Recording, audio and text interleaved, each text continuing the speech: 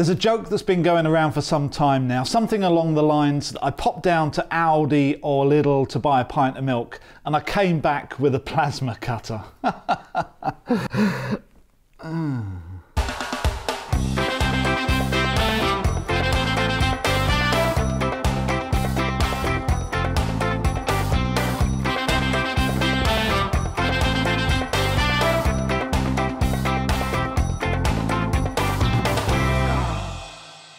So yes, while I was out shopping with the wife, literally I just had an impulse buy and bought the Parkside Plasma Cutter. Now, if you've been watching the channel for some time, you would know that I've got some things in the garden to cut up, like this great big diesel tank, which I've tried cutting with a disc cutter, but really it's just too big to cut with a disc cutter. And if I did manage to do it, I'd get through so many blades, it would be unbelievable. So I knew that I wanted a plasma cutter because that's what cuts metal, but I don't know any details about it.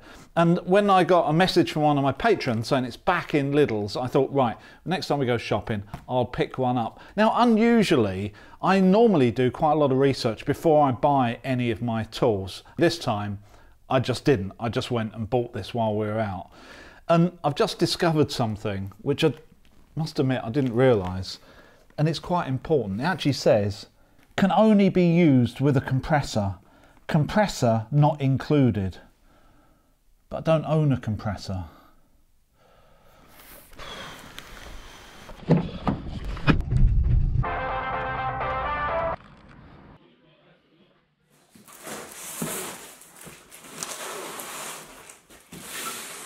So let's start again. I bought a plasma cutter from Lidl's Parkside, which cost £150 plus or minus a couple of pennies. So I can cut through metal. I need to get through this tank and I want to do more metal work generally in the future as well.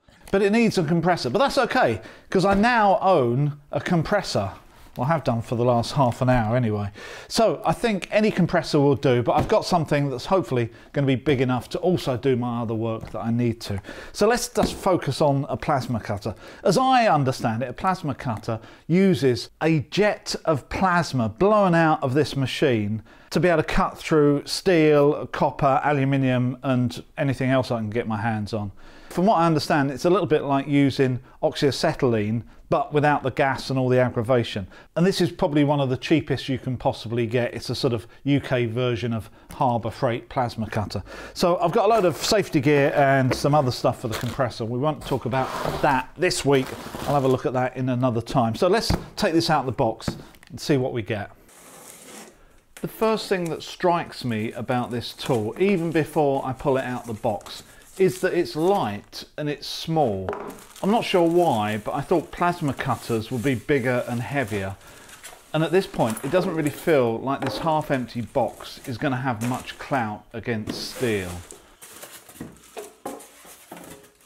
It's got a number of connections that I don't recognise in the back of it, and an air pressure gauge and adjustment on the front of the box.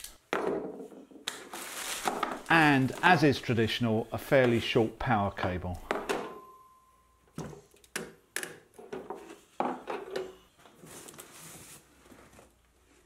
The other key component to this tool is the cutting torch thing, the bit you hold and cut with.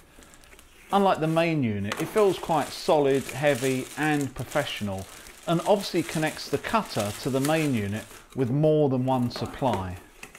Woohoo! Well, that looks dangerous, doesn't it? So unusually for me, because I've done absolutely no research, I'm seeing all kinds of things which I have no clue what they are. Normally at this point, I'd be understanding exactly what's in the box because I would have seen a load of videos. But this is a really strange situation to be in because it's the first time I'm seeing any of this. So before I do anything, I really think I need a good read of the instructions. So the first thing the instruction manual emphasises is obviously safety. And this is where it starts worrying me a little bit because there's a risk of electric shock, there's danger from smoke emissions, danger from flying sparks, danger from electromagnetic fields, and danger from arc beams, whatever that is. It then has 3 or 4 pages of what clothes to wear, which I think I'm generally covered because I've just bought some new welding type gauntlets and I'll just cover myself up. And any cutting I'm going to do today is going to be outside, so at least I'm in a well ventilated area. And regarding plasma, it says that plasma cutters are operated by pushing pressurised gas through a small pipe. In the centre of the pipe there's a negatively charged electrode and a vortex ring which causes plasma to rotate quickly. And when the tip of the nozzle is held against metal, the connection causes a closed electrical circuit, forcing a powerful spark between the electrode and the metal. And with the gas that's flowing through the pipe, the spark heats up the gas until it reaches plasma condition. That's apparently with a temperature of over 16,000 degrees C. And whatever metal is in front of it turns into steam and a molten discharge. At this point I just moved on to the next page because the whole thing just seemed a little bit too worrying. So right, after reading all of that, I think I understand this unit a lot better.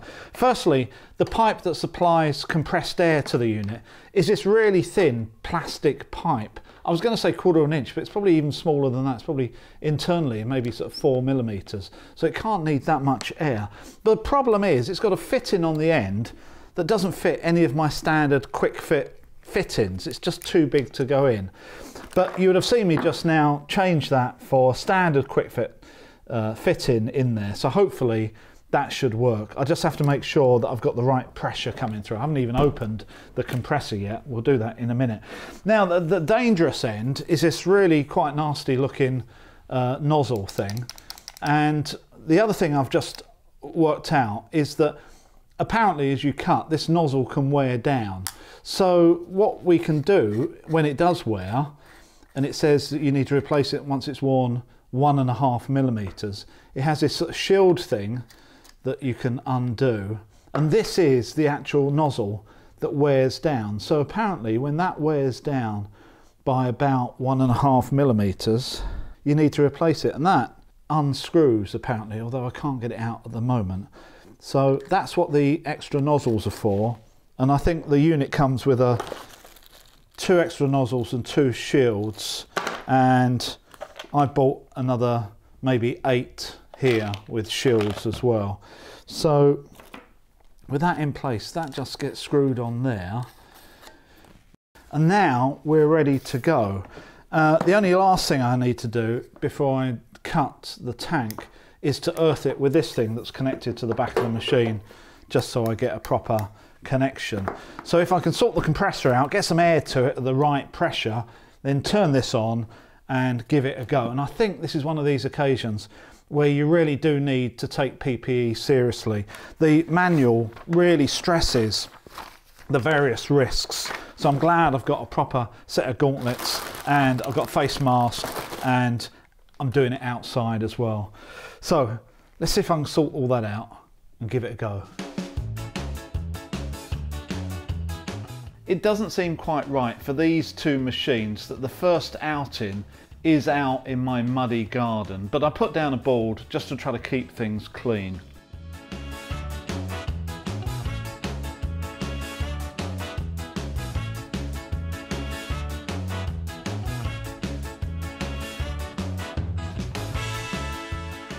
What is good is that although all these connections that looked daunting to me 10 minutes ago, there's only one way to connect everything together. So to be honest, even without the instruction manual, you could easily rig this up correctly. I hook up the unit to the tank I'm about to cut, hoping to get a good connection through the paint via this fitting. And with the compressor fired up, I think I'm ready for my first try.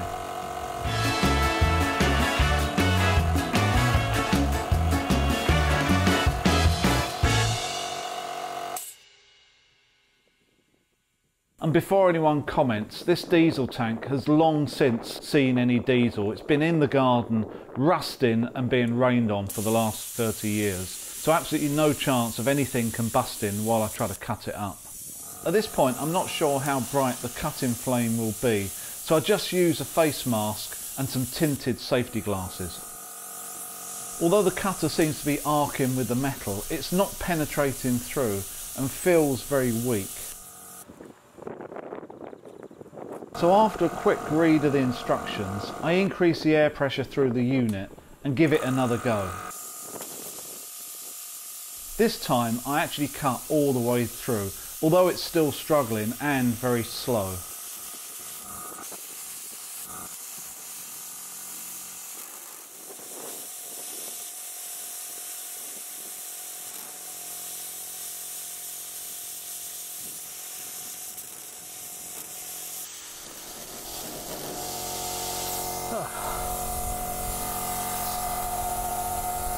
Well, that's interesting. Hang on a second. That is interesting. I mean, it's working, but it's really slow going. I think this steel is thicker than really the machine is designed for. I can get through it, but in some areas I'm having to go back a few times because it misses bits, and it is really slow going. So to cut this up is going to take a bit of time. Or maybe I just need some practice.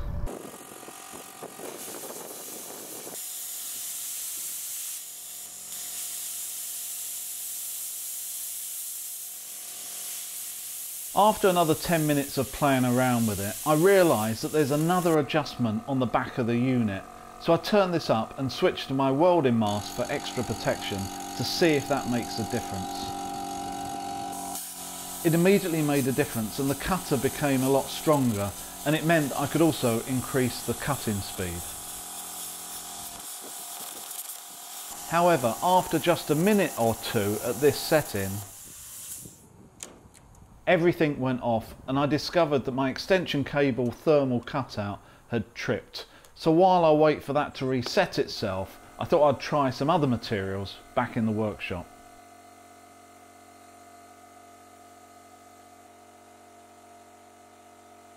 Firstly, a thin piece of aluminium, although it cuts through quickly, leaves a really messy edge to the cut. So I tried it again using the help of a straight edge, which didn't actually help that much, to be honest.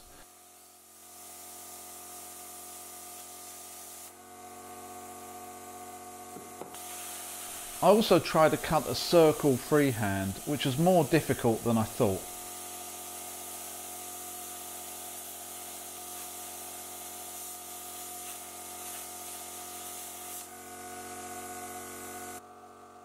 I then moved on to a piece of steel angle, which is obviously more difficult to cut than the aluminium.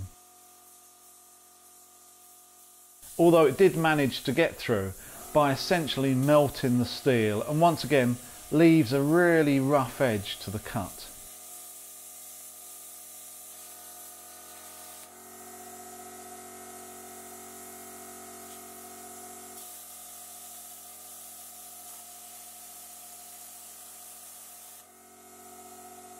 So that's my first try out of the Parkside Plasma Cutter, and what do I think of it? Well, it definitely cuts. It cuts by melting steel and aluminium, which is, I suppose, how you'd imagine it cutting. But what I found was I couldn't really cut things accurately. It just sort of melts globules of aluminium or steel, and I got the feeling that I was hoping to be able to cut a sign in metal. But at the moment, maybe it's just that I need some more practice, but at the moment it would look like a sort of 6-year-old has done it. So maybe I need to adjust some of the settings on this. It must pull quite a lot of electricity because I stopped cutting outside because of the thermal cutout on my extension lead. And I don't know how much electricity it costs. It might be cheaper just by paying for discs in a disc cutter. And you know, this is like 3mm steel, 2mm steel. It cut through this okay, but it hasn't left a clean edge at all. It's like been cut like a mini lightsaber. So I think maybe lots of practice needed by me, and maybe I just need to get used to it and spend a day playing around with it. What I would say is definitely you need to use a welding mask rather than just sort of normal eye protection. To cut accurately, you need to see that plasma flame, that cutting flame quite well, and the only way you're going to do that is by using a welding mask. I think I need some more practice on this. I need to adjust the settings both on the compressor and this power setting at the back, and maybe use it on different materials and get through that learning curve that you always have whenever you pick up a new tool. And maybe in a few weeks' time I'll be able to do things with it that I can't at the moment. At the moment it's cutting, but in a really rough way. So if you go into Lidl's for a pint of milk, at least if you see this, you know what you're in for if you're tempted to pick one up. I hope you've enjoyed this video, and I will see you next time.